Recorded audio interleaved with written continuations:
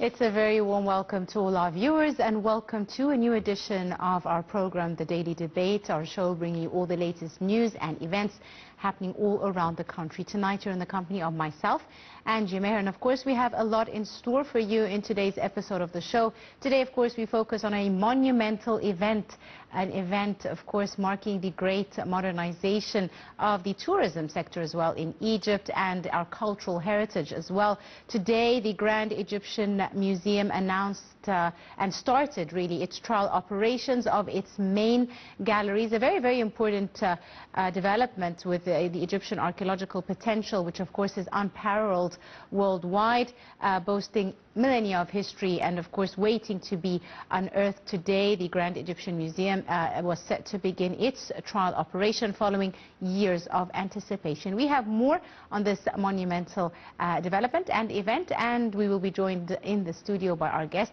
for a further in-depth discussion and debate, so do stay tuned. The Grand Egyptian Museum began its trial operation on Wednesday following years of anticipation. As a landmark project and the world's largest archaeological museum dedicated to a single civilization, the gem stands as Egypt's gift to the whole world, showcasing the grandeur of ancient Egyptian heritage in a state-of-the-art facility. Located near the pyramids of Giza, the museum offers an integrated cultural and civilizational experience, ensuring visitors can explore Egypt's history through a blend of antiquities and modern technology.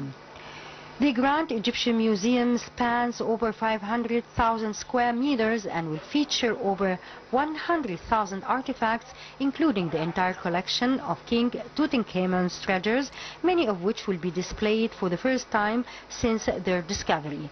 Among the museum's standout features are the Ramses II statue in the Grand Hall and the hanging obelisk, the first of its kind in the world.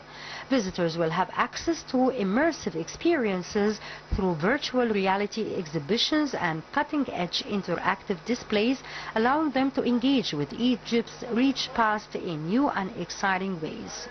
The Grand Egyptian Museum's main galleries take guests on an extraordinary journey through millennia of history spanning from prehistoric times to the Roman era. Visitors will encounter a rich array of artifacts presented within three interconnected themes: kingship, society and beliefs, revealing how these elements shaped the dynamic relationship between ancient Egyptian kings, their subjects and the gods. Beyond its role as a museum, the gem is a comprehensive cultural complex boasting commercial areas, high-end restaurants and advanced conference halls. Notably, it includes a children's museum equipped with modern educational tools designed to cultivate archaeological awareness among young visitors. These elements contribute to a unique offering that combines education, entertainment and culture under one roof.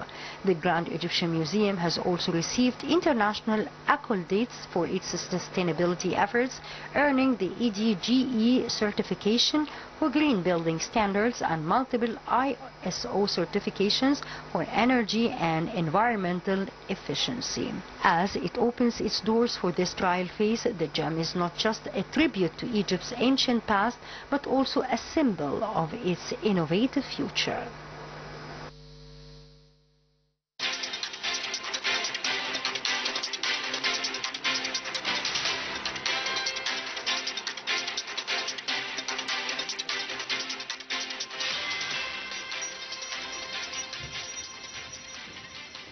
Welcome back, ladies and gentlemen, still with you on tonight's edition of the Daily Debate, and we're now delighted to be joined in the studio by our guest, Ms. Rana Ihab, the heritage researcher. Rana, thank you so much for coming in this evening and welcome to today's episode of the Daily Debate. Thank you, and thank you for amazing smile. Thank you so much, Ms. Rana. Let me begin now. Today, of course, is the beginning of the experimental or partial or soft opening of the Grand Egyptian Museum.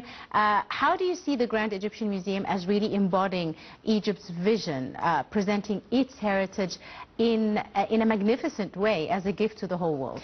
Actually, at this point, I want to add or talk about why the Grand Egyptian Museum is important, not only for the Egyptian, it's for all the world. Absolutely. So we are talking about the heritage or the culture of Egypt, that we are talking about the significant or the most amazing stories that we can tell to the people around about our culture. We are talking about the exchange for the culture, also for the heritage, for the new ideas, for the new generation, many things showing the Egyptian vision during the next years through the museum. It's something very important to us for today. Absolutely. Rana, now, in what ways do you see this integrated, cultural and civilizational experience offered by GEM, different from its other global, counterparts and museums all around the world? Actually, when we are talking about the Egyptian Museum worldwide, we will find that no country want to attract the people. They didn't have, or visitors, they didn't have Egyptian Museum. We are talking about England, Europe and America also. If you are searching about the most visited museums, you will find that visits or that museums, it's about hosting Egyptian monuments. So now for today we are talking about a Grand Egyptian Museum, the biggest in the world, and it's in Egypt. So we care more about details, we care about everything inside the museum, the display. So it's not only something normal, it's something abnormal for the world. So it's today we are not talking only about visiting Egyptian Museum to see a one piece or just two pieces. You are talking about a massive objects from the ancient Egyptian heritage. It's showing the history of Egypt during thousands of years in one place.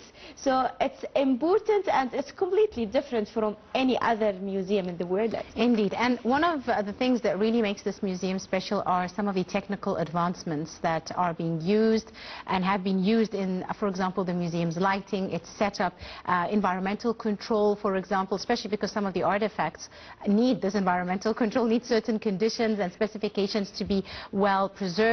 How do they, continue preserving such artifacts in such an accurate manner using technological advancement and allowing visitors to enjoy these artifacts in this manner? Actually, this is a very important topic because today we are talking about such a museum like the Grand Egyptian Museum. So as we mentioned, we care about the details and we care about everything. So I want to add that the Egyptian Museum, the first green museum in the Middle East and Africa. Absolutely. So because of the vastness of the grand area, green area, and also because of the lighting that we are using, the kind of lighting, the kind of the preservation of the monuments, even the kind of the showcases that we have for the monuments, it's non-reflected, and many details about the lighting system also, because today we have non-organic and organic items. For example, like the papyrus, the mummies, we have many different things need the special treatment. So each part in the Egyptian Museum, the Grand Egyptian Museum, have its special treatment. It's just about a lot of things and many things for this point special. And there's also specific technological advancement when it comes to touring the Grand Egyptian Museum. So now we have lots of different translations, we have lots of different gadgets and AI, and it's very exciting, especially for youngsters. This could be something that will really attract as well a different kind of visitor or generation, which wouldn't generally be interested to go to a museum. How do you see the role of AI? Actually, for today, we have amazing programs that's offered by the Grand Egyptian Museum for the children. So it's not only when we are talking about this generation and they are just caring about the technology, the AI, the Grand Egyptian Museum offered this to them. So one of the workshops that's offered by the Grand Egyptian Museum is talking about how we can use the AI in ancient Egypt. So it's something funny and relevant and interesting as well for them. Exactly. And it's not a boring thing. You are not just in the museum to hearing some stories and just wait for the people to finish their talk. No, you interact with everything inside the museum. So the workshop that's offered for the children museum from the 4 years till 16 years, which is amazing. Actually, we as adults, we need to go through these workshops and interact with the people here. So it's caring about the children, it's caring about any researcher in the world when he wants to do or add anything from his researches. It's available. We have in the Grand Egyptian Museum the largest lapidary conservator in all the Middle East. So it's mentioning a lot of things and different many things for different generations that they can enjoy, and they're walking through the Grand Egyptian Museum. And another interesting thing as well, we've heard reports and seen, you know, some of these galleries that you're talking about are actually almost interactive. They're open spaces. Lots of people can see, you know, archaeologists at work or restoration projects as they are happening. And this is also a different aspect. People didn't used to see this before. You just see the artifact and it's wonderfully restored and on display. But now there's more, you know, attunement to the fact that a lot of work goes to display such artifacts and heritage. Yes, actually, one of the galleries that's opened, in the soft opening, we have around 12 galleries was opened. So one of them, when you are walking through the monuments, you are walking in the Egyptian map. Wow. So it's an amazing thing. You see the ancient Egyptian map with the Nile River, with its 7 branches of the Nile River. So you can enjoy in every details with every minute you are in. It's not just only about the hearing and looking at the even at colored pieces. Even it's not pieces for high elite or kings or something important in the history. It's also about enjoying your time. Make it and understanding the way of life as well of ancient Egyptians. Exactly, exactly, because some people thought that ancient Egyptians leave their morning building the pyramids and going to sleep at night, but this is not true, because the society is sophisticated. amazing. Yes. Exactly, amazing. So we have everything. We know how to cook, we know how to enjoy in our life, we have a lot of playing, a lot of sports actually. We have different kinds of societies, levels, education, amazing things about the Egyptian and the heritage of Egypt in this part. And there's also chronological displays, so we're talking about the different dynasties in chronological order. So when you go, you have a full experience of understanding right from the very beginning all the way till the Roman era, for example. Exactly. So for this point, different museums around the world, they have only one technique in how to show their objects or the antiques or things inside display. So in the Grand Egyptian Museum, because it's a Grand Egyptian Museum, so we have different things. So for example, we have the grand staircase and we have the galleries. So the galleries, when we enter, it's going you in a journey in chronological, as you mentioned, with from the beginning of the prehistory until the Romans. And when you are inside the gallery itself, it's taking you around a journey, what happened in this dynasty, what happened during this area, a building, making materials, doing excavation, a lot of things. So in the other part, we're going through a different theme, which is about showing you how the king started his life and how it was ended. So this is the difference in the Grand Egyptian Museum. So you will never ever feel you are boring. And as we mentioned, the lights and the technology, the hemograms around you everywhere, so you feel you are in the ancient Egyptian life. You feel you back part of their life. Exactly. Yes. Just you back from 2000 or 7,000 years ago. Now, we can't discuss the Grand Egyptian Museum without discussing, of course, the significance of King Tutankhamun's gallery and how this is one of the most vital displays at the museum, and how, even though it's remained closed so far until the museum's official opening, but there have been lots of tours related to the life and the history of the king, the boy king, as he's well known as. Also, there was a hologram program Lots of people went and watched it, and it was really amazing. Almost you feel like you're sitting with the boy king. So tell me a bit about the significance of this specific gallery, the boy king, or the golden boy child king. How important is this specific gallery? Actually, let's take us for the point before that. It's not just chronological thing. So, for example, the gallery of King Tutankhamun, which is something amazing when we are talking about the most amazing tomb in the world. So, in this gallery, we will have more than 5,000 pieces. So, this is the first thing, and it will show at the first time, after the excavate the tomb, everything related to the King Tutankhamun will be again in one place. In one piece, yes. Exactly. So we have his amazing golden mask, we have his golden coffins, and we have his jewelries and just extra things. There's modes of transport and bedding and everything, basically. Everything inside the room. And actually the surprising thing, it will have also his mummy. So it's moved from Luxor to here to be displayed in the gallery here.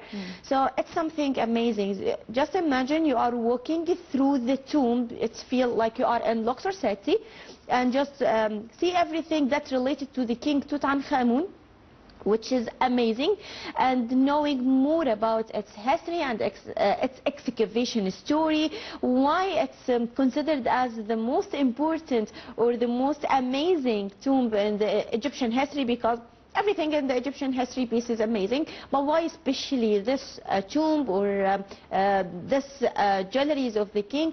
So it will host for the first time in a place. And I want to add, this is not the only gallery will be waited till the official opening. We have also the boats of the sun boats of King Khufu, which is around the pyramid. It's also moved there, and it's fantastic thing. So we have more galleries will be during the opened during the official opening of the Grand Egyptian Museum. Indeed. I mean, people that have visited, you know, the Egyptian Museum in Tahrir Square before were really amazed at some of the things that they've seen and the collections that were on display. And I know lots of pieces were moved as well from the Tahrir Museum, the Egyptian Museum, to the Grand Egyptian Museum. And this brings together the collection, as you're saying, over 5,000 pieces for the boy king. That in itself needs more than a day. I mean, and I know there's, for the visits, there's programs where you can buy a ticket for 2 or 3 days, because I believe 1 day is not really sufficient to cover everything in the museum. Is that correct? Yes, this is true. The Ministry of Tourism and Antiquities is doing a kind of special tickets if you want to spend more time in Cairo. So through 3 days, it's giving you a special offer to entering the museum that you want. It's also in Luxor and Aswan city.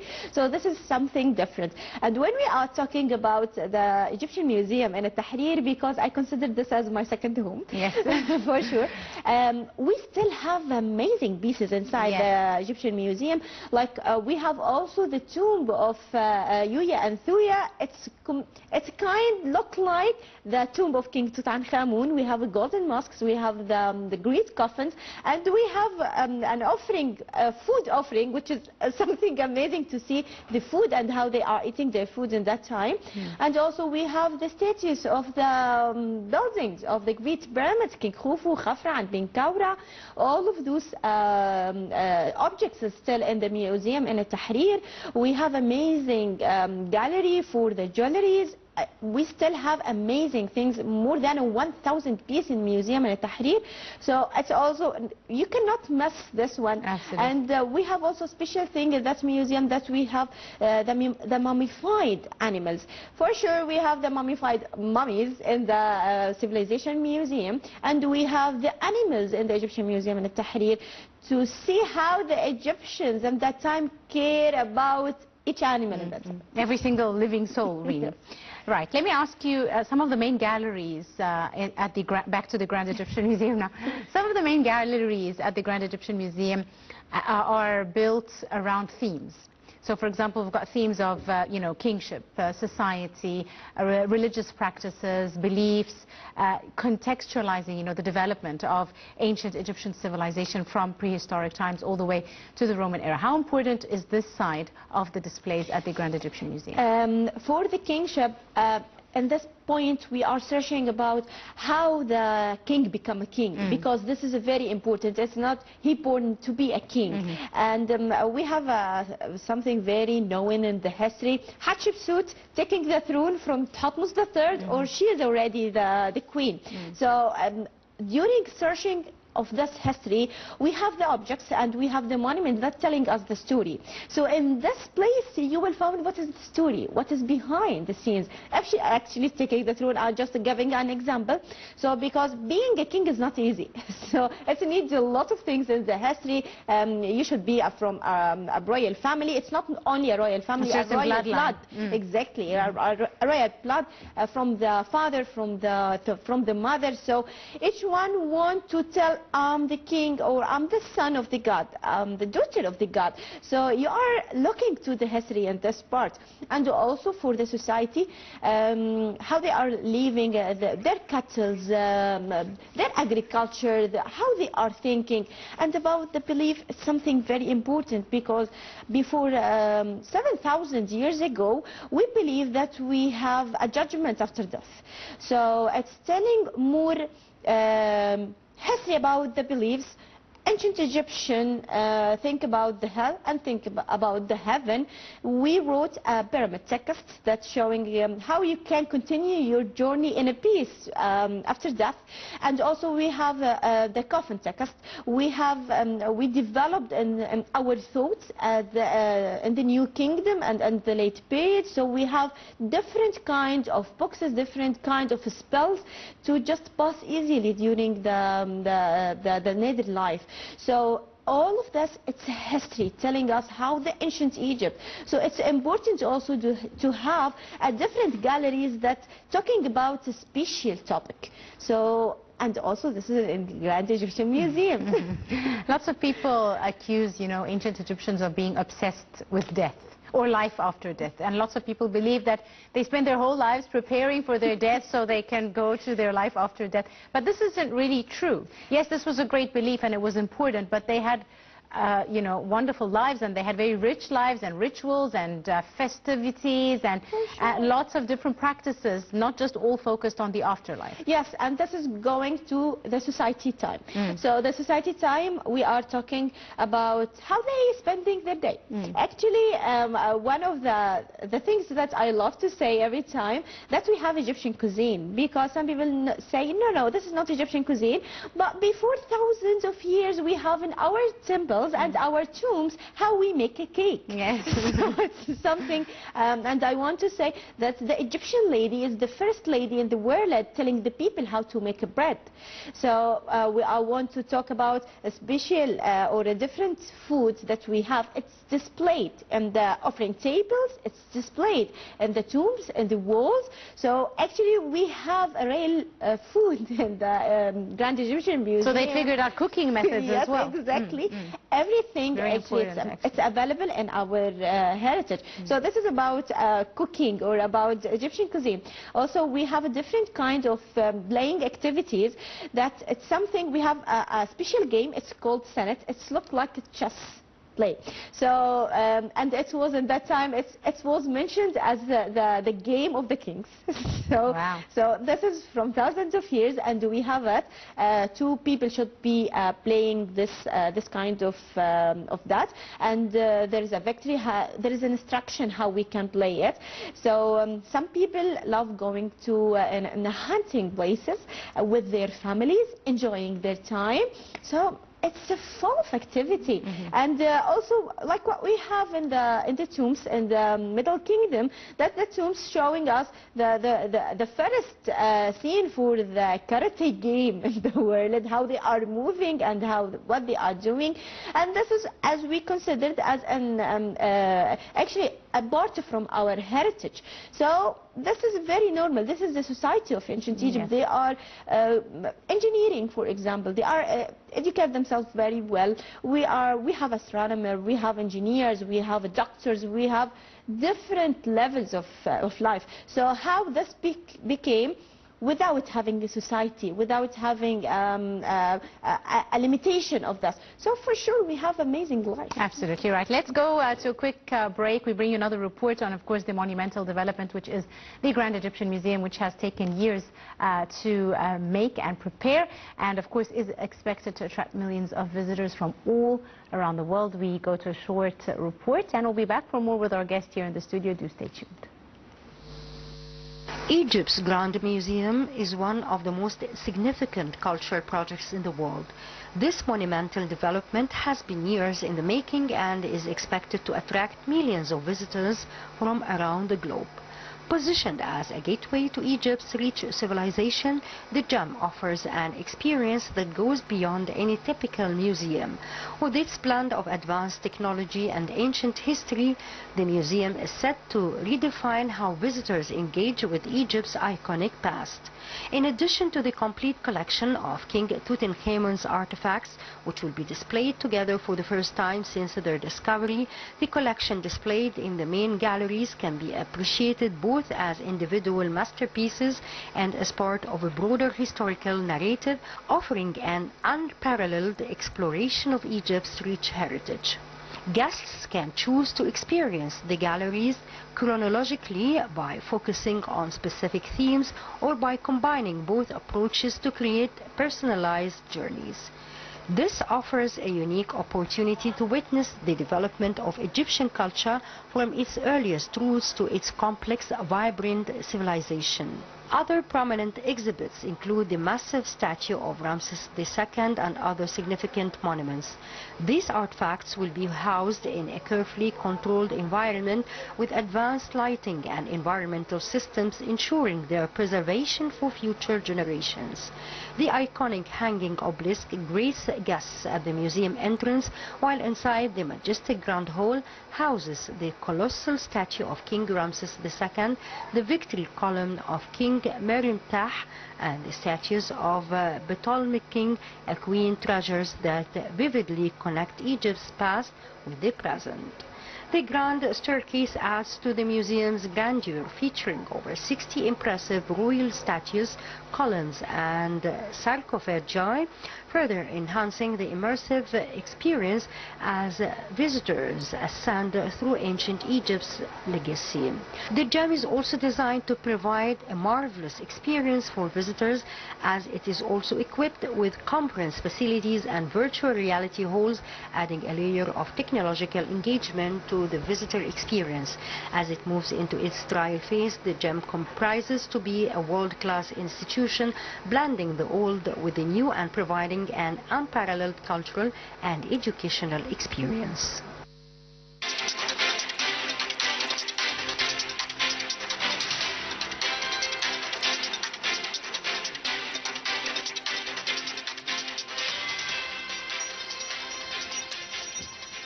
Welcome back, ladies and gentlemen, still with you and tonight's edition of the Daily Debate. Once again, we are delighted to be joined in the studio by our guests this evening, Rana Ihab, our heritage researcher. Once again, it's a pleasure to have you with us this evening, Rana.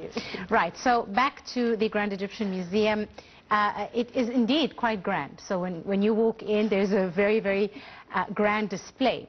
Hanging obelisk at the museum's entrance, and there's a lot of symbolic value to the display. It's not just bits and pieces here and there. So tell me a bit about the symbolism. So when you enter, there's the grand obelisk symbolizing a connection, between Egypt's ancient past, possibly its future aspirations, what this display means.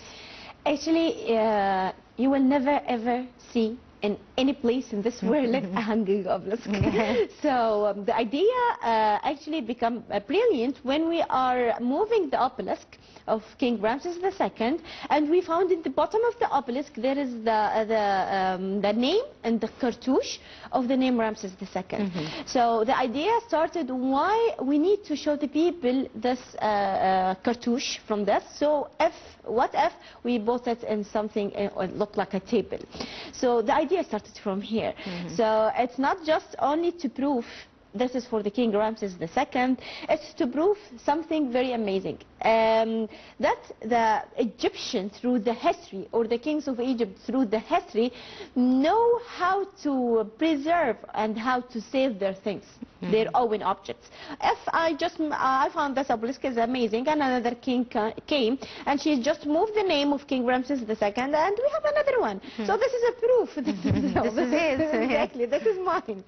And also the cartouche here for a reason, because this is before the entrance or the main entrance of the Grand Egyptian Museum, and when you look at the facade of the gate, you will find the name of all Egyptian kings during the history.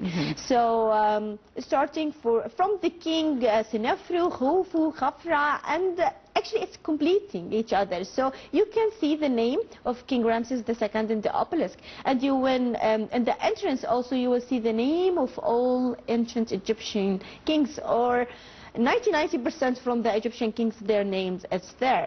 So when you are entering from the entrance, now you are in the main hall, and you found King Ramses II welcoming you himself. Himself personally. I was just going to ask you about, King Ramses II statue, which is at the Grand Hall, again connecting prominent figures, connecting treasures, really, as the victory column of the kings. How important do you see as well, the chronological display in this regard? Actually, when we are talking about the King Ramses II, and this is a very, very famous king, and he telling us a very important message, because his face looking where is his tomb, actually, and after when we just you finishing taking the photo with King Ramses II, because we are talking about technology in the Grand Egyptian Museum, you will find a photo booth to take a picture with himself, Mr. King President King Ramses II, and you will directly found the photo will come to your mail.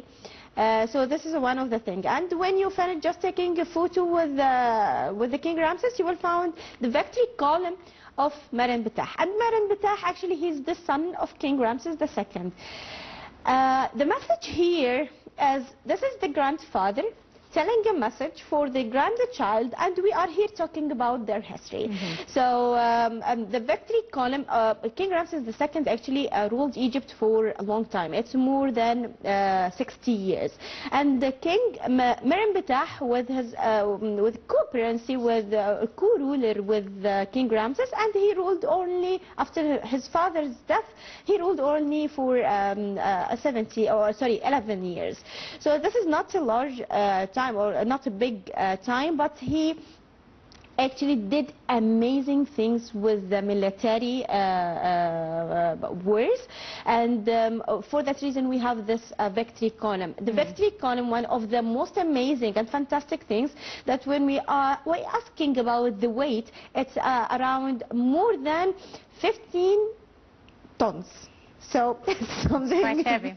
Something very big, and it's easy for ancient Egypt at that time to move such a weight. Yeah, it's very easy for us. So this is the point here. This is the message that we are giving the history for the people after us. Our ancestors leave a strong message. Those are the Egyptians who can protect their lands from thousands of years, and we are visiting them today to remember this is our land from thousands of years. Absolutely. Right, Rana, now again, talking about some of the features of the Grand Egyptian Museum, the Grand Staircase. We're talking about over 60 royal statues and sarcophagi, creating an immersive experience. Really, it's very overwhelming, because you don't know, how much to take in, and it's really a historical narrative that is quite magnificent. So tell me a bit about the idea of the Grand Staircase. Yes, now we are finishing the entrance and finishing the statue of King Ramses, the column of Meren Betah. And the right side, you will find the area of the modern area, like the shops and the Egyptian brands there. And then the left side, you will find a grand staircase. during the grand staircase, you can actually go by walk, and it's not that kind of tired when you are going wet. But if you didn't like to go to the staircase, you have the ramp, and the ramp also you can enjoy as much as you are walking inside through the statues. But the statues here, or the objects in the grand staircase, is telling us different story. It's telling us how the king was born and what he did in his life when he take the rulement of the leadership of Egypt, then what he's doing with the gods, with the worship, and how he can treat his people. Then, because he's thinking in the life after death, we will find the sarcophagus, and we will find also the tombs, the obelisks, and the columns from the tombs and temples, and it will that's the end of the life king, and it will end with a large scene panorama to see the pyramids, the place of the death.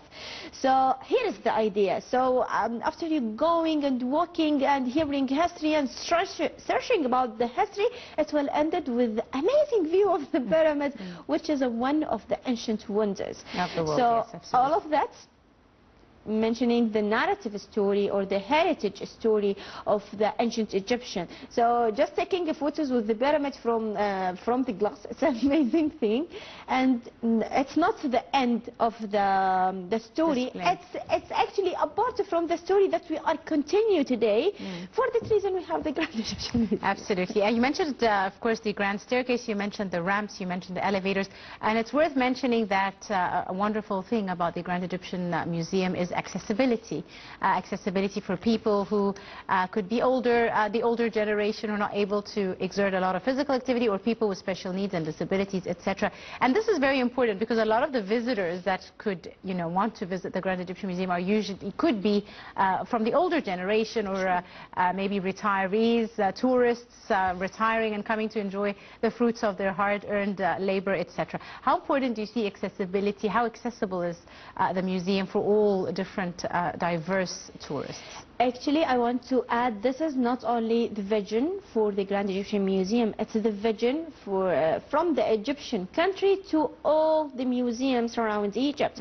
So we care about the part of accessibility, how we can different ages enjoy their life there. Also, we want to talk about the disability there, and a visual, the people who have a problem with their visual seeing. Also, we have the braille labels, so it's accessibility inside the Grand Egyptian Museum. It's completely different, and it's giving you smooth walking in the Egyptian Museum. If you prefer the elevator, if you prefer the ramps, if you prefer to go by walk, so all of that, it's available to enjoy the time there. Indeed. Rana, I want to ask you about the impact. How do you see the impact? How do you foresee the Grand Egyptian Museum and its impact on tourism, specifically the tourism industry? Of course, tourism is an industry in Egypt. It creates other opportunities, job opportunities. It gets other sectors in the economy as well working. So how do you see a change when it comes to Egyptian tourism as a result of the Grand Egyptian Museum? Actually, for the Grand Egyptian Museum, we expect around, after the official opening of the museum, we expect around 10 million visitors yearly. So yes, it's a massive thing, because today we are targeting more than 14 million visitors in Egypt. So for the Grand Egyptian Museum, for the people who loves the Egyptian civilization, and they are going around all the world to see only one object or two objects, now it's available in the Grand Egyptian Museum. And for sure, the tourism industry in general, we consider it as one of the pillars for the Egyptian economy, and it's opened doors for a lot of workers, for a lot of employees, how they are caring about the hospitality, they are knowing about the culture of Egypt, about the tourism industry in Egypt, how they are working. And actually this is an amazing thing, because all the Egyptians is very, very welcoming. So it's just, for example, if you are walking in Aswan streets and you will find the people telling you to welcoming you in their houses, and they didn't need anything from you, just because you are a visitor tourist on their land. exactly, Yes. and visiting this place. They are want to show you their food, their drinks, their houses. So this is the Egyptian hospitality. That's the world is talking about it all the time. So we are here, and we are improve ourselves time by time. Actually, for the Grand Egyptian Museum itself, if we are talking about this project, the project started before, or the first stone that we bought in the Grand Egyptian Museum is before 20 years. And during just the last 5 years, we doing many different opening for the museum, and each time we found how the people actually want to go through all the history of it. So it's a very nice propaganda for the Egyptian heritage to prove this is our culture, this is our land, and if we are not the people who are talking about their heritage, who will be? Absolutely. So this is the idea. Indeed. Now, Rana, speaking about marketing and preparation for this Grand Egyptian Museum, the Egyptian state has taken part in many marketing campaigns and has done very different strategies, to campaign and attract more noise when it comes to the Grand Egyptian Museum, one of which is lending out pieces to go on tour, for example, a piece or two, visiting several countries from the United Kingdom to France to the United States and back to Egypt. Just to show if this is the magnificent little piece that you've seen in your country, imagine what we have back home. How do you see such campaigns and marketing ideas in, really creating awareness amongst potential visitors on the magnificence of the collections here? Actually, this is a very smart marketing tool. Yes. Like what we have did when we are moving the mummies from the Egyptian Museum in Tahrir, and they are going, or rest in peace, in the Civilization Museum.